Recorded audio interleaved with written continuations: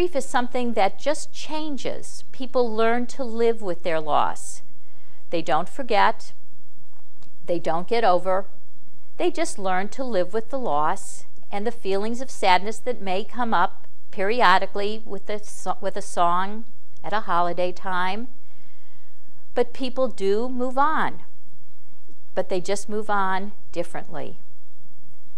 Grief is something that must be experienced. Sometimes it is helpful to get the help of some professionals, a support group, a counselor, someone from the faith community, other people that have experienced a loss similar, so that you can share that story over and over again. Nothing is more healing than to be able to tell the story of the loss over and over again.